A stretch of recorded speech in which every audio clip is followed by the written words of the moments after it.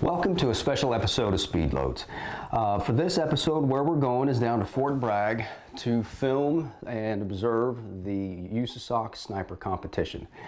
So USASOC stands for United States Army Special Operations Command. And you know, it'd be easy to think, all right, well that's the Army Special Operations Sniper match. No, it is the Special Operations Sniper match that's held annually. So everybody who's anybody is at that sniper match. So you've got each of the Special Forces groups. So the Green Berets, for the record, Special Forces means Army Green Berets. There's only one Special Forces. There are a lot of Special Operations Forces. So every Special Forces group is there. So 1st, 3rd, 5th, 7th, 10th, 19th, and 20th. There's a Tier 1 USASOC headquarters team that usually participates. They were there this year. You can't film them though. There was the Marine Corps, the Marine Raiders, so MARSOC was there. There was the Marine Corps Sniper Schoolhouse was there. There was also, you know, normally there's a pretty good contingent of federal law enforcement this year. The only ones that attended were the Secret Service. The Rona is still out there and still being a pain. There are also international partners that participate. This year only the French Commandos came. The Dutch sent a observer just so to say in person, our team will be here next year when travel restrictions ease up. So it really is kind of a who's who in the special operations community is at this match. It lasts 4 days, and then there are night events on 2 of the nights. So it's kind of a grind, and it's comprehensive. And so you know, getting this kind of exposure is unusual. You know, we're certainly not the only ones that have been down there to film. I mean, Fox News has been down there once or twice for like an afternoon to just kind of get some B-roll and talk about it on the news. Various publications have been out there to cover it. But to my knowledge, this is the first time that anyone with a sniper background has gone and filmed the match in its entirety and then allowed someone to make that footage available to the public. And so without going any further, first I'd like to thank Night Force and Accuracy International for sponsoring this video. They're the 2 companies that made it possible for me to go down there and spend all week hustling with a camera and then a lot of time in the studio editing the footage together for what you're about to watch. So special thanks to them. So without further ado, let's jump to that first stage. All right, so this is the ELR event, or Extreme Long Range, here at Fort Bragg, and the event itself is pretty straightforward. You've got 2 competitors, each with their sniper rifles. On the command of go, they'll go up the hill, get in the prone position. They each have 10 rounds to engage. There's a whole gang of targets, right? The targets start at 800 meters and go out to 1 mile. And you know, it sounds pretty straightforward, but it's important to remember this is a 308 only match. So 308 bullets get blown around a lot. It's not like you're shooting one of the hot 6s or 6.5s that everybody loves these days. And then, you know, the competitors can work together however they want. They can both stay on the rifles and spot that way. They can put one guy on the glass, have spot, try to get a good wind call. Wind calling out here is going to be the name of the game. The winds are switching, and I don't know if the audio is going to pick it up, but it is pretty windy. So straightforward event, but it's a long poke for a 308, and that's the Extreme Long Range here at the USASOC Sniper Comp. All right, so this event is called Shoot and Rotate. And what happens is, you know, each 2-man team is going to have 1 sniper rifle, 1 carbine, and then each man will have a pistol.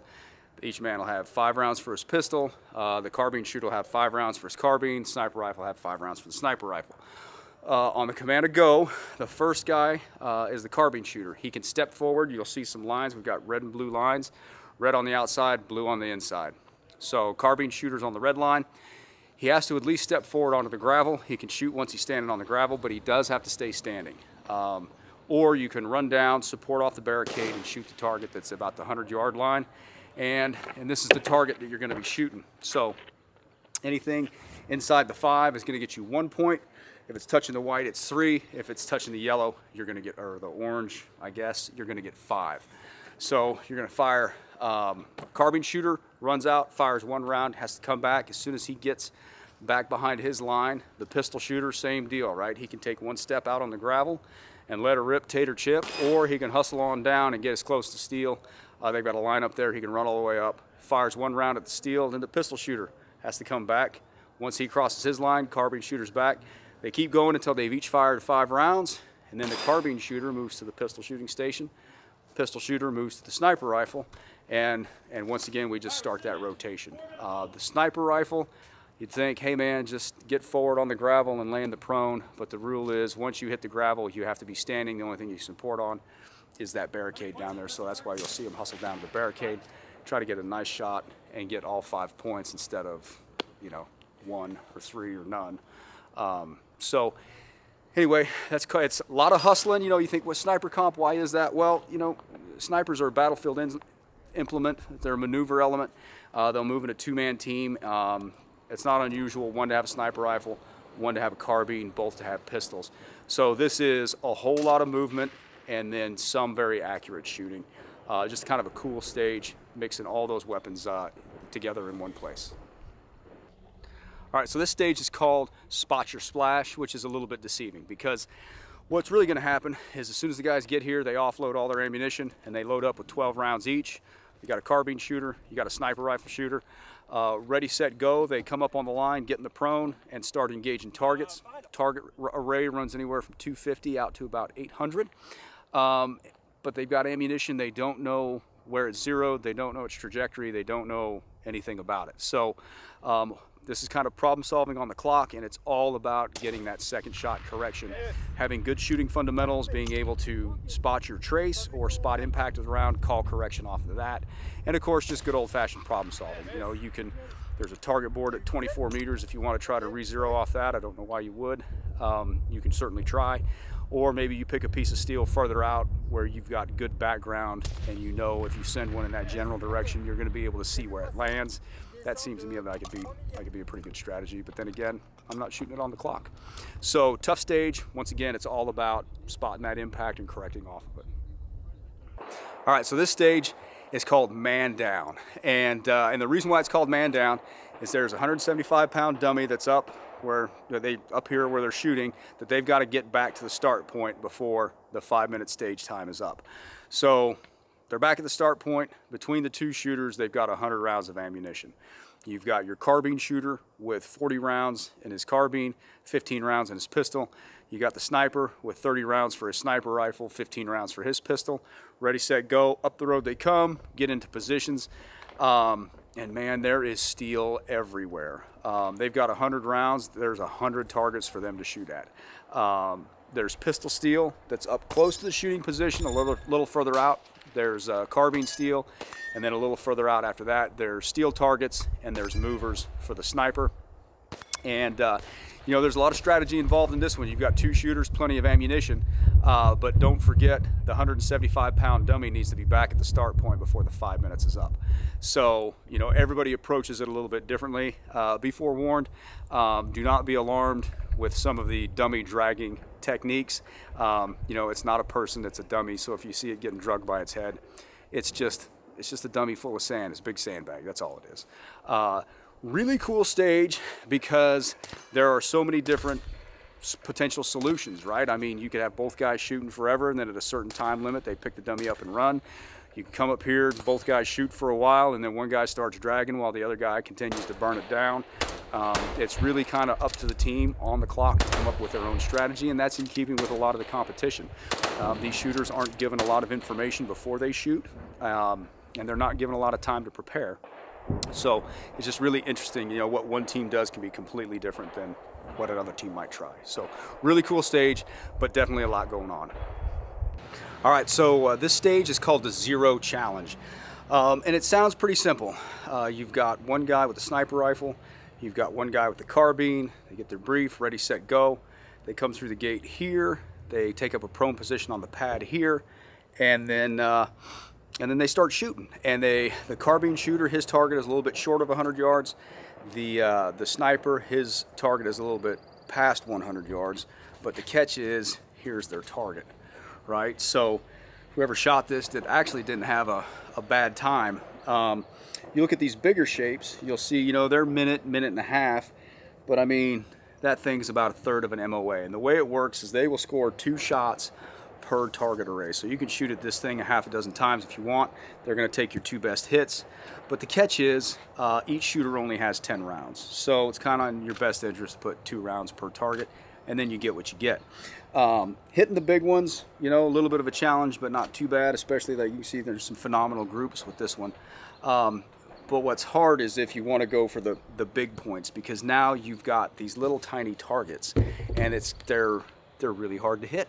And you know, if you're not really spun up on how to zero your rifle, and the fact that you just don't go to the range and zero your rifle, when you do that, you've zeroed your rifle for that lighting condition. So you've got to understand how lighting conditions can impact zero, and then you also need to understand parallax and how to remove all of that from your weapon before you fire it, because it's pretty easy with just a small parallax error to have, you know, your point of impact shift around by 1/4 of an inch, 1/2 inch. You know, if you got big problems, maybe 3/4 of an inch or even an inch. You know, I mean, anything's possible.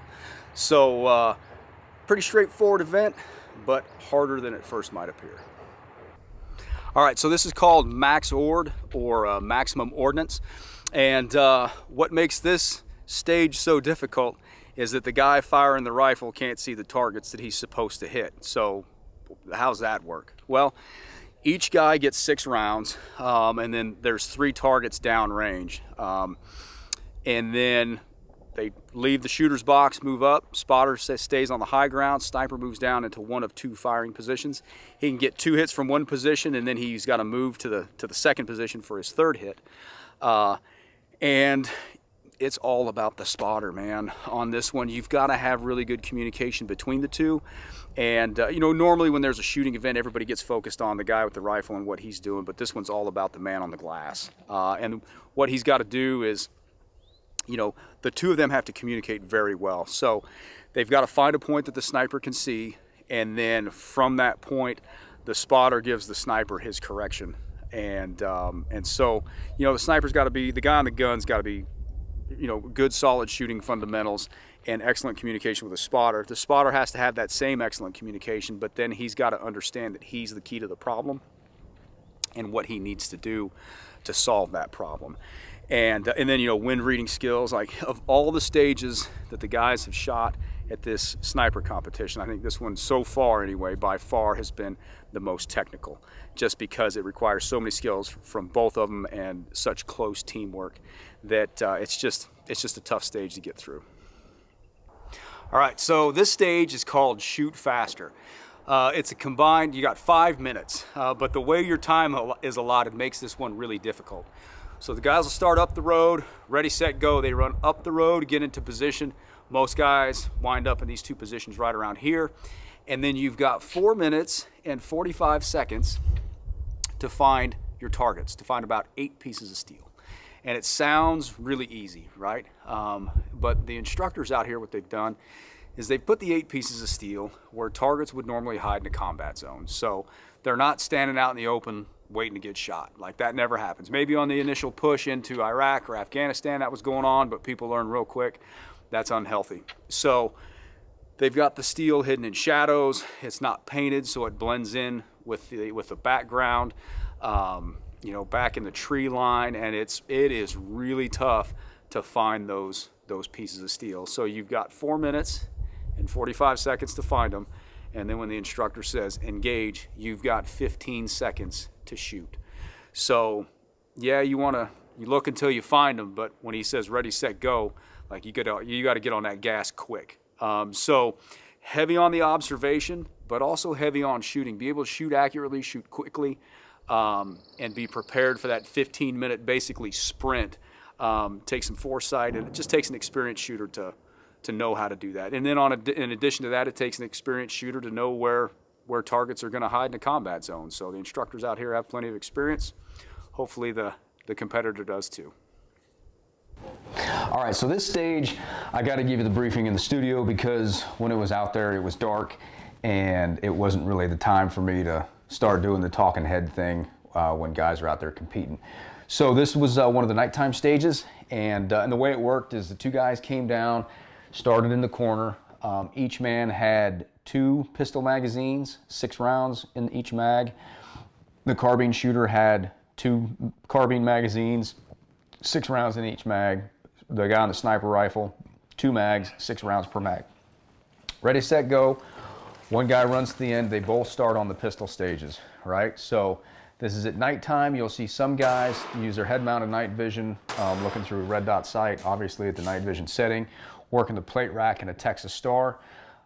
You can do 3 shots off of one side of the obstacle, and then you have to move and transition to the other side of the obstacle, which on a pistol, no big deal, but on a carbine, now we're shooting, forcing the guy to alternate from strong side to weak side. Same goes on the sniper rifle. So they run down to the ends. Each guy fires 3 rounds, moves to the other side of the obstacle, fires 3 rounds. One guy transitions to his carbine, next guy transitions to the sniper rifle, they move to the next obstacle.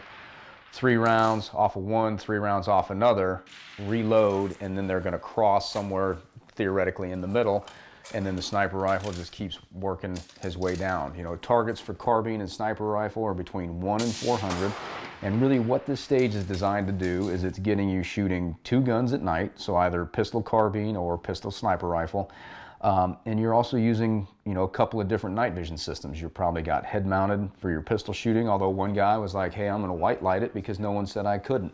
So good for that dude. You got that nice surefire weapon mounted light, you might as well put it to good use. But you've got head mounted night vision, and then you've got night vision or thermal mounted on the rifle. So what I liked about this stage is it gets guys using all of the things, right? All of their gear. You've got mag changes, you've got strong side versus support side. You've got a couple of different weapons you're required to fire. You're doing mag changes. And of course, once again, you're doing it all with a real limited amount of time. So tough stage, but that was one of the night stages. All right, so I'm here with Major General Roberson. He is the commanding general of the Special Warfare Center and School, commonly known as SWCC. Yes. Sir, what does SWCC do? SWCC has really a couple of different roles, but the role that's more important, I think, to what we're talking about here is we train basic Army Special Operations soldiers, whether it's Special Forces, Civil Affairs, or PSYOP. That's one role, the basic pipeline. The other role is we do the advanced skills training for all of Army SOF and some other elements of SOF also. And this competition is a part of that because we do a lot of our sniper training out here. So some of the advanced skills, just for the viewer, would be sniping, CQB, military free fall, I think scuba school. Scuba, yep. Those are all advanced skills. Sure, and there's a few others. If you think about it, there's an intellectual side to what we're doing. Sure. So all the psychological operations piece. There's some cyber stuff that we do. Yep. Okay. Kind of thing. Yep. Awesome. You have a reputation as a fighting general, right? I mean, you were a junior officer when the War on Terror started, and you've seen the whole shooting match, right? I mean, Afghanistan, Iraq, Syria. What role did snipers play in that conflict, and what role do you see them moving to in the future? Well, I have seen a lot of that. I've seen the evolution. I think that I've had the opportunity to lead a lot of our forces, both in Afghanistan, Iraq, and Syria. I've got to see some different ways that sniping has been employed, and it's been important for everything that we're doing. And first of all, I'd say our guys have to be very good at the basics of sniping if we're going there, both for our individual teams and how we function on a team. But the other piece is when we're going to these other places, we're usually working with a partner of some type. Gotcha. And we have to be able to teach them some of the skills that we're doing too. So to teach at a high level, you have to be an expert. And I think technology has evolved, you know, from the time when all this started. I think we have gotten a lot better with our ability to train ourselves, with our ability to use technology to our advantage in sniping, and in our ability to teach our partners and employ them on a battlefield, at any battlefield. Awesome. All right. So what kind of training value would you attach to a competition like this one? Well, I think what we do is all about competition. We wouldn't be here if we weren't competitive people. And I think when you're competing, that's what brings out the best in people. It brings out the best tactics, techniques, and procedures. So one thing that we're seeing, hey, this is the latest and greatest that people are using, whether it's techniques, the technology. It's always good just for morale to say who's going to win. This drives us to be better, and we're all about constant improvement. We're all about being better, being the best if that's possible. That's what we're shooting for. Nice. Okay, so competition, the training value that comes from getting everybody together and getting best practices, you know, it's not just the Army that's here. I've noticed there's a lot of elements from, you know, there's a lot of joint forces, there's law enforcement here. How has that helped the sniping community in SWCC work together with other organizations, maybe outside of SWCC and outside of the Army? Sure, I think there's a community of sniping out there. As you said, the interagency is part of it, law enforcement is part of it, the military is part of it. We want to see what everybody else is doing, how they're competing. We want to make everybody better. We have some international competitors here also. So it's good for us to see that. It's good for us to compete. It's good for us to exchange in a network sense. If we ever need to call on you or work with you in the future, it's good to know you. So I know your organization. I've worked with you in the past. For all of those reasons, it's good to do this, particularly for the interoperability. If we ever had to work with any of these people in the future, we can say, okay, those guys are really good at this. And I'll say something else. A lot of these people have different ideas on how to employ snipers.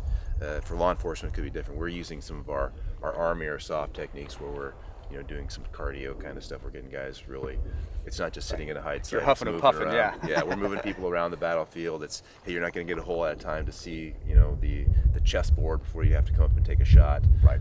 So we're testing some different things to see, hey, who's good at this and who's not good at this. Okay. All right, sir. Well, hey, thank you for your time. I know you're a busy man. I really appreciate you coming out and just giving us a little bit of some insight on what the commander sees of the sniping community and SWCC in general. Absolutely. Thank you very much. I appreciate it. All right, so this stage is called heavy drop. This one requires a lot of time management and physical fitness. It starts off with each man grounds their rifles at the base of the tower, and then they go to the start point. Each one, well, one or both, picks up a dummy that weighs 130 pounds, and then ready, set, go. You start running. Every cone you pass is a round. So, you want to run past all 10 cones. One man, that's 10 rounds. Both guys do it. You get 20 rounds. He's so strong. At any point, you can drop the dummies, and then it's time to run up the tower. You come up to the 4th floor, which is where I'm at right now, and then get a good prone shooting position, and you can run spotter shooter or shooter shooter. You can do it however you want, but you only get the number of rounds of cones that you passed. You've got 4 minutes to do this whole thing, so the time goes really quickly. And then once you get into shooting position, your targets start at 550 meters and go all the way out to 1,000. So really, this is a thinking man's game. It sounds pretty simple, but you got to have a good strategy, good time management to make the most out of those rounds that you get. I don't personally think anybody's going to come close to firing 20 rounds. So I'm a little bit lazy. I don't think I'd carry that dummy very far. So anyway, really cool stage, but once again, just illustrates the good balance that you got to have as a special operations sniper against strategery, physical fitness, and shooting ability. All right, so this stage is called Disable and Destroy. And in a nutshell, each competitor gets 10 rounds, and they've got 6 minutes to solve the problem. So ready, set, go. They move up on the line. There's 2 separate shooters boxes that split them apart by, let's call it about 15, 20 feet. And there's a reason for that. Once each shooter is in position, then there's 8 targets out there, anywhere from 500 to 750 meters. It's torso targets and IPSCs. And it's called Disable and Destroy because one shooter has to hit the target. That gets you 25% of that target's points. It's not until the second shooter hits the same target that you get the full point value. And there's a couple reasons why they do it that way. One, snipers work as teams, and they've got to get those 2 guys talking together and being able to hit the same targets. But they split them apart to make it a little harder. Normally, snipers would shoot right next to each other so that you can watch the other guy's trace. And if you know his wind hold and you see traces, the bullet disturbs the air as it flies, so you can watch where that bullet flies and correct off of that. There's no need to talk. You can just make the adjustment and shoot. But once you get split apart, then now instead of watching the trace go straight to the target, it comes in from the side. So it just makes it hard. And so pretty technical stage. Like I said, you don't get full points value till both shooters hit the same target. And if you get 4 of the 8 targets, you're probably doing pretty good. All right, so this stage is called Fundamentals and Murphy. And so no big surprises there. Fundamentals, that means no electronics are allowed to be used on the stage. You've got 2 shooters, you've got a sniper, and you've got the carbine shooter. You can both stay on glass if you want. You can have one guy functioning as a spotter. Typical of the stages, you solve the problem however you want. But each man has 7 rounds. Each man has 3 targets. You've got 6 minutes total. Your sniper, his targets run from 700 to 900 meters. Your carbine shooter, his targets run from 400 to 600 meters. And ready, set, go. And so, you know, you've got to, you won't see, normally when you hear, you know, no electronics, obviously that means you have to mill the target size, and then from there, you have to know the size of the target. But if you know the size of the target and you mill it correctly, you can do some quick math and figure out the range to that target in either meters or yards, depending on the formula you use. You won't see calculators and pads out here because a lot of guys, I think, are smart enough to know, hey, as soon as you hear fundamentals, assume that you're not going to be allowed to use any gear at all. And so I think on their risk coaches, a lot of them have just prepared, not a range card because no one knows the distances to the target, but like a dope card. Like, hey, if it mills, if it's an IPSC and it mills this much, I look at my card and I know, okay, that's X amount of yards away, and I can go ahead and get on the gas and send it. So definitely harder, but with a little bit of prep, you can streamline that process. So you're not, like I said, you're not out there with a calculator, pad and paper on the clock, because that would be kind of a train wreck. So most guys, you know, don't run out of time. It's just identifying the target and getting rounds on target, because it's not a super far distance, but there's some wind. It's just a hard stage. All right, so this stage is called Choose Your Color. And the way it works is each man loads up 10 rounds for handgun, 10 rounds for carbine, moves to their shooting position, and then when the instructor says go, they've got 3 minutes. First thing they're going to do is pick their color, right? Yellow, draw their pistol, shoot the yellow plate on the plate rack, either holster or set the pistol down, go to their carbine and transition to the yellow plate on the Texas Star. The Texas Star is about 100 yards, the plate rack's about, I'm guessing 20, 25 maybe, and they've got 3 minutes to do that. There's a point multiplier at 200 and another one at 300. And what that is a full-size IPSC with a center plate. If you hit that center plate at 200, you get a 50% point bonus. If you hit the center plate at 300, you'll get a 100% point bonus, but it's kind of a trap. They've had 2 guys clean the stage, get 50 points, and then try to hit the multiplier and hit the impact, hit the IPSC, not the chest plate. So anywhere other than that chest plate, it zeroed out their points. So yes, this is a sniper competition. No, there are no sniper rifles at this stage, but it just kind of drives home the point that special operations snipers, you know, they're going to be issued at least 1 sniper rifle, at least 1 carbine, and at least 1 pistol, and they're going to be expected to be proficient with all 3 of those firearms. So this is the second night stage. This one's pretty straightforward. Both shooters are carrying sniper rifles. When they say ready, set, go, guys move up to a vehicle. Usually 1 guy's on the hood, 1 guy's on the trunk, and you're shooting targets from 100 to 400 meters. The targets they're shooting are going to be snaps and movers, right? So snaps are just targets that come up for a few seconds and then go back down. So you got to be quick. You got to get on them quick, know your dope, and then send one quickly. And then movers, you're shooting at about a 12-inch wide piece of cardboard that's on a track, and you know, either you hit it or you don't. That, once again, I think those things popped up, moved for a while, and I think they just moved until they were hit. In some of the video, you can actually see those things get hit and lay down.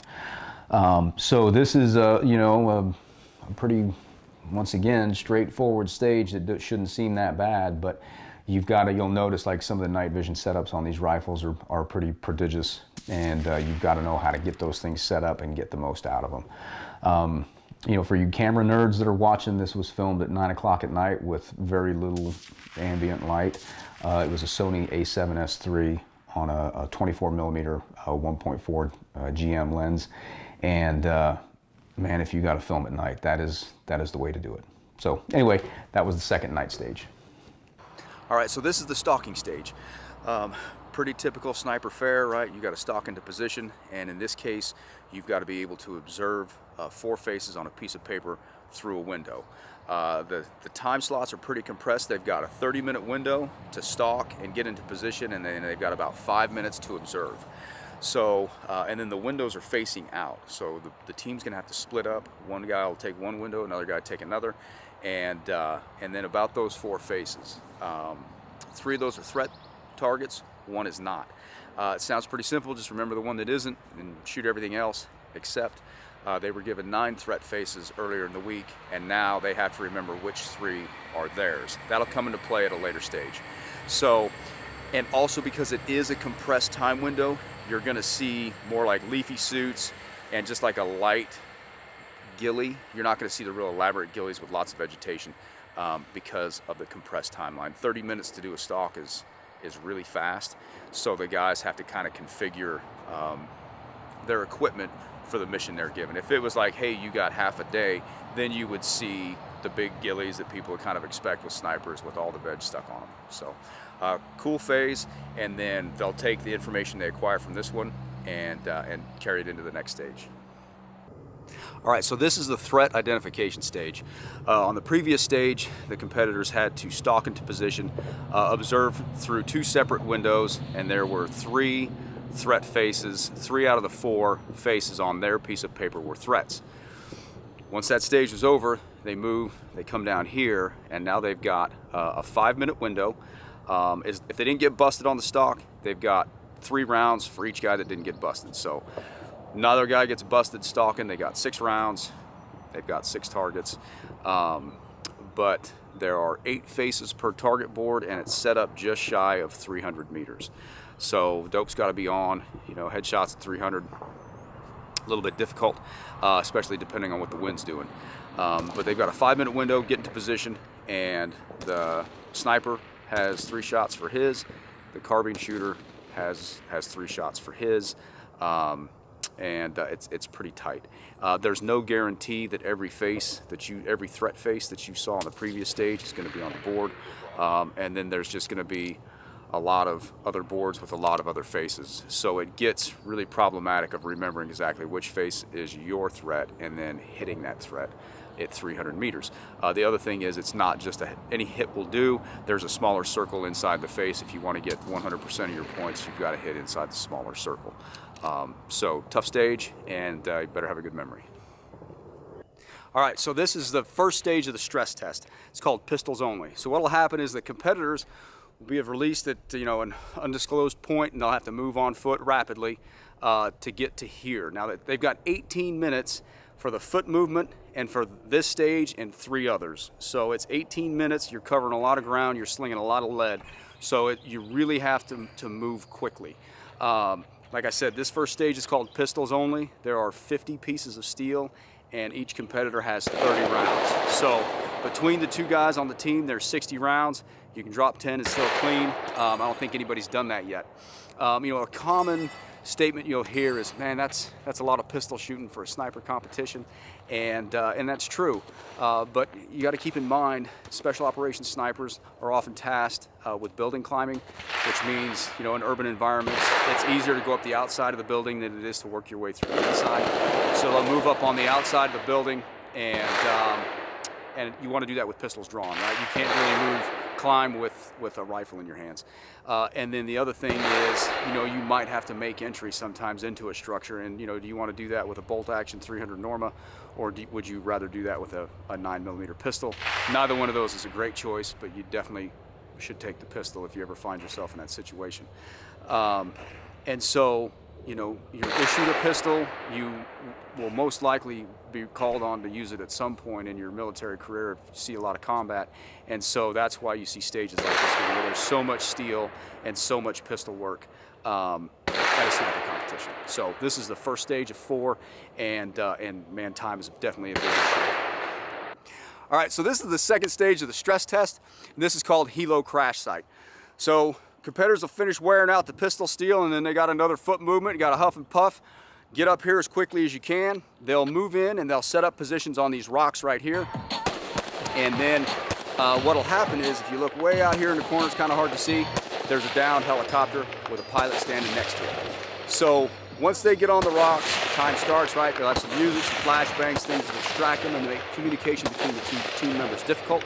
And then as soon as the students or the competitors touch the rocks, what you'll see is a target down there. Well, you probably won't see it, but he'll give it like 3 or 4 peeks, and then he's going to wheel and head for the helo.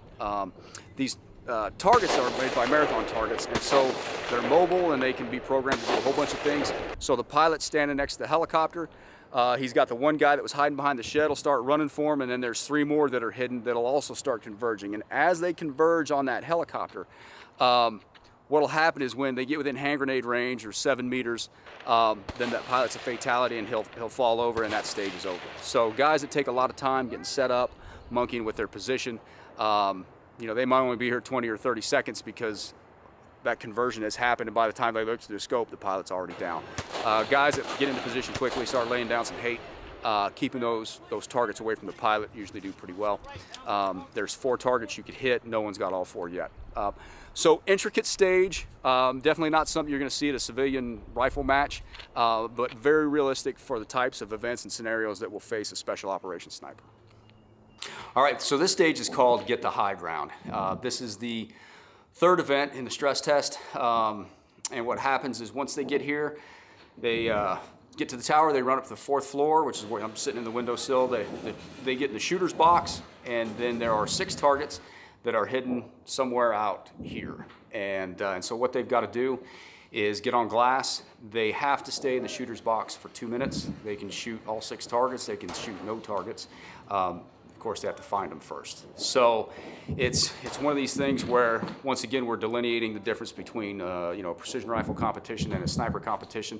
This is very much a team event, so they have to communicate where they're looking. You know, if they're smart, they'll break down their areas, scan for targets, and then communicate to each other what they found. If you're struggling, or maybe you hate the guy you're competing with and you yell at each other, or, you know, it's hard to find the targets. They're camouflaged, and I don't think anybody's found all 6. I think the most hits we've seen so far on the stage is about 5. So someone crushed it, but average is probably 2 or 3. So once again, this is all part of your 18-minute event, right? Ready, set, go. You start running, huffing and puffing. You know you're going to spend at least 2 minutes sitting here in this windowsill looking for targets and shooting them, and then you got to run up to the 4th floor to get here, and then you got to run back down to the ground and move to the next stage. So a little bit brutal. That's why they call it the stress test. All right, this is the last stage of the stress test. So what'll happen is competitors will come running up. They'll have to climb up on top of this wood contraption, and then they engage flip-up targets that are out there about 150 meters out. This event is all about how good a shape the competitor's in. If you're in excellent physical condition, you'll make it here within the time limit. You'll be able to get up on top, and then you've got nice, easy shots to go ahead and rack up some points, get that little cherry on top. If you're just in good physical condition, there's a decent chance that you're not going to even get here. So it's just was set up to delineate those select few who are in excellent condition from those who are just in good condition. And like I said, it's a rough and tough 18 minutes, but this is the end. So what'd you think? There's the whole match. You know, you kind of get the idea that, hey, after 4 days of this, man, guys are beat down and tired. And I mean, I was out there with a camera, and that's all I was carrying, just about. And I was exhausted by the end of this thing too. Some of the key differences you'll notice between this match and what you'll see in maybe the precision rifle competition scene is, you know, the precision rifle scene is all about rifle shooting. And I would tell any special operations sniper or any law enforcement sniper, if you want to get better with a rifle, 100% the best way to do it is go compete. You're going to get beat down, but you'll learn quickly because you'll see the best shooters in the country and how they solve problems. So precision rifle competitions are a very valuable component to any rifleman's, you know, repertoire. That should be considered part of your essential training. However, what this match does that no other match has a chance at doing is it incorporates decision making, moving, and communicating into a match. So let's kind of break that down. The moving component's pretty easy, right? I mean, hey, pick up the 130-pound dummy and start running. Or, hey, before you're done shooting, you know, for this stage to be successful, this 175-pound dummy has to be all the way over there before your time runs out. So there's a physical fitness component in this match that, whoo, Like, you have to be ready for that. But once again, that's kind of what we expect of a special operations sniper. The communications component. You know, you go to a regular match and it's just you, just shooting, and you know exactly what you're stepping into. This one, it's two guys, and if they're smart and working as a team, they communicate back and forth what they're seeing and what they're doing. And in some of these stages, you can't complete it by yourself. You have to be able to work as a team, and that more accurately affects what life in the combat zone is like. You know, nobody's a one-man army. You're going to be out there with teammates, and you have to know how to work with each other to get the most out of the unit. It's not about that any one individual. It's about the unit accomplishing the mission. And then the last component, which is personally my favorite, is how they work decision-making into this match. If you've ever been to a precision rifle match, you've probably seen someone have a meltdown and throw a little bit of a temper tantrum, and that's unfortunate. The guy that does that would suck at this match, and would also, you know, be pretty horrible at war. Like, I would highly recommend, like, if you're an emotional machine and you can't handle ambiguity, then this is not the job for you. You know, life in a combat zone, your most essential skill is your decision making. Certainly skill at arms comes into play, physical fitness comes into play. You know, there's a lot of technical tasks with which you must be proficient. Everything from, you know, basic trauma skills to, you know, how to maintain your communications gear. You know, mission planning is another one that's often overlooked. But above all else, when chaos breaks out, you have to be able to make decisions, and you often have to be able to do that on a very compressed timeline with very little information, and oftentimes the information you have is questionable. So if you're going to go all Casper milquetoast and like, oh geez, and start whimpering and wringing your hands and like, I don't know what to do, once again, you'll fail at this match and you're not a strong candidate for the battlefield. So I love that they've incorporated that ambiguity and that chaos, and you know, the guys that excel at this match are the ones who can ready, set, go and immediately start making decisions for better or worse, knowing that the information they have is imperfect, but they're going to take what they have and run with it, which is why you see one team do one thing on a stage, exact same stage, they got the exact same information, next team comes through and does something completely different. So pretty cool aspect of this match. But anyway, you know, I hope you enjoyed this look at the special operations community. It's unusual to have this kind of access and to be able to dissect it at this level. So once again, I'd like to thank Night Force and Accuracy International for making it possible. I'd also like to thank my old friend Scott, who's still serving, who identified this opportunity and called me up. You know, it was that phone call that kind of set everything in motion and made this video possible. So it was great for me to do. It was a lot of fun, and I hope that you enjoyed as much as I enjoyed putting it together.